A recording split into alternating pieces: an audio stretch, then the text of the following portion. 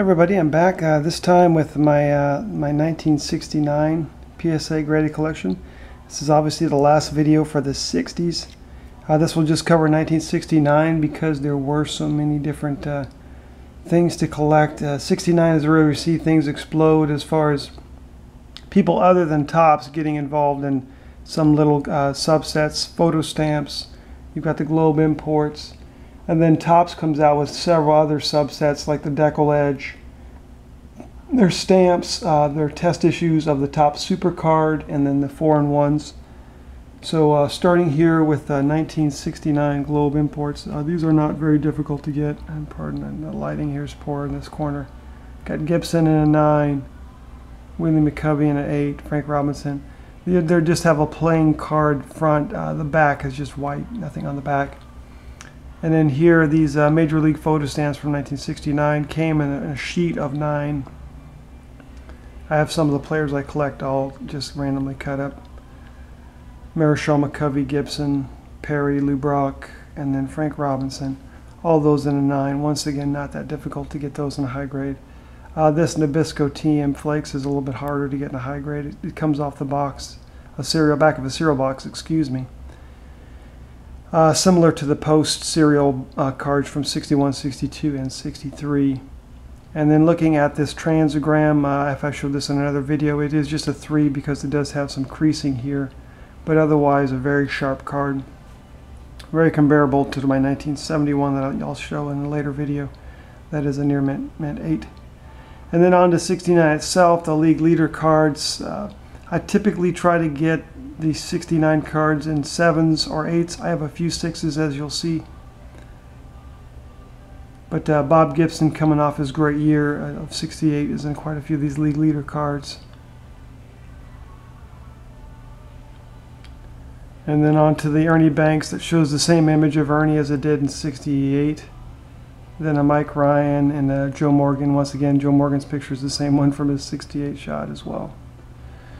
Coming down here, and this Johnny Bench. Love this Johnny Bench. Had this card as a kid in a really nice clean card back then, and got this just in a 6 because I didn't want to spring over $100 for it. But super cool card of Johnny Bench. It's got that trophy for the all-rookie team, and just the classic pose of him squatting there, and just how young he looks. And then there's 2 variations of this Bob Gibson checklist. One says John and one says Jim Purdon. Then a Pete Rose from that year, 69. And this Gibson Fan 17, it is off center, but another great action shot. The Cardinals would go on to lose that World Series to the Tigers. And then Gibson in a 7, Sutton in an 8. Then Frank Robinson in an 8, although it is off center. Steve Carlton, and then this Reggie Jackson in a 6. Centering is kind of a tough card to get well centered, and this one has some centering issues as well. That's why it's a 6. Then a Don Drysdale checklist and a Phil Necro. Juan Marichal, Orlando Cepeda. And then going on, they also did a nice colorful all-star card here, the 69 ones like those. The backs of these also have puzzle pieces like the 68. So Gibson, Rose, Carew, McCovey.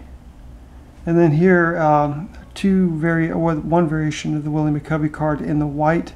It's just a VGX, and it's a fair grade on that. It has some centering and condition issues. And then his the normal one in a yellow, have that in a 7. Then the Jim Perry, have that in a 7, just the last name in yellow.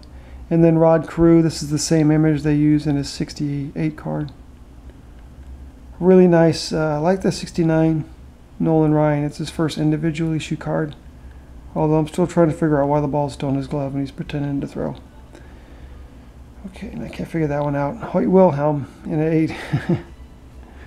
Another card. Had this card all beat up when I was a kid. This Willie McCovey Juan Marichal card. And in front of the batting cage. That's a cool card. And then Jim Palmer in 8. And a couple of high series rookie cards with the Raleigh Fingers, and the Bobby Bonds, Barry Bonds' dad. Pretty good player in his own right. Then moving on to some of the mini subsets the Topps did in '69, and we see these Topps decals. These were initially issued in packs, although later on someone found a large roll of these, so a lot of them that you see graded today more than likely came from that large roll and then were later cut and sent out for grading. But hey, it gives us a lot of fine examples, like that Gibson in a 9, that Willie McCovey in an 8, this Frank Robinson 8. These were all pretty good quality. I think this Pete Rose one actually was in a pack. It shows a little bit more wear, and it's a lower graded to 7. And then this was the first year Topps did these decal edges. These decal edge cards, they're black and white, not that imaginative, and they're using a lot of the same imagery, like that Rod Carew is the same image from '68 and his regular '69. But to get these in higher grade is just nearly impossible. They just don't grade very well. And like this Carew, that's a 5, is very clean. It's actually doesn't have that centering is a little off on it, but still not bad. And that Gibson in a 6, it's still a decent grade for these. The McCovey in a 7, I also have the McCovey in a 5, which I'm not showing, but that's a really good grade for that McCovey as a 7. And then the Juan Marichal at a 5. Yeah, not too expensive on these, but just a little subset. And then Topps also delved into the stamps here for the first, well, they did issue stamps in '61 and '62, but this is the first time they did it separately. These weren't as inserts in packs. These came in a larger set of panels that you could buy as kids. So I've got the Bob Gibson, the Gaylord Perry, I've got an Ernie Banks stamp as well. And then just the last 2 cards I want to cover here from '69, 2 very tough issues. The Topps Super issue, which is very hard to find. It's a high glossy card, and on the back, I'll show the back on this as well. That's what it looks like on the back. It just gives the player's name and gives the number. It was considered a test issue, so not something that was mass produced or sold out to the masses. It's very tough to get these, so I got that in a 9. That's a very nice grade on that. But because it wasn't issued in packs that I know of, the examples that are out there are usually in very high grade. And this one right here, another test issue, this Topps 4-in-1. What Topps did, I think they did a Series 3. So any regular series card from Series 3 they issued on the backs of these, and these are actually stickers. So 4 stickers to a panel. And once again, the Bob Gibson one, there's a Bob Gibson, there's a Pete Rose, and a Carl Yastrzemski. Those are the most valuable of these cards. But if you were to try to get that whole subset, it'd be difficult to get, definitely in a high grade. I haven't seen a whole lot of these out there. But this Nearman 7, boy, I saw it come online on eBay a couple years ago, and I was really happy to snatch it up. It's one of my most favorite items that I have, since it's just so rare. But once again, this concludes my '69 set and all my cards from the '60s.